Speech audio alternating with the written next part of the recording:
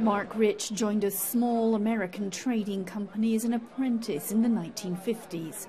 He died a billionaire, nicknamed the King of Commodities. His success came primarily from oil. He developed the practice of short-term trading, known today as the spot market. But his career was also controversial. He was accused by the United States of sanctions busting. He traded with Iran and with apartheid South Africa. The US also wanted to talk to him about suspected fraud and tax evasion, and in 1983 the FBI placed him on its most wanted list. Marc Rich fled to Switzerland. He avoided extradition, and his business thrived.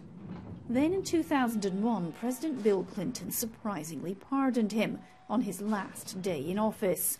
The move caused outrage.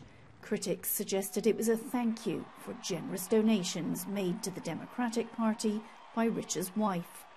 Marc Rich, though, never returned to the United States, and a spokesman for his family said he would be buried in Israel on Thursday.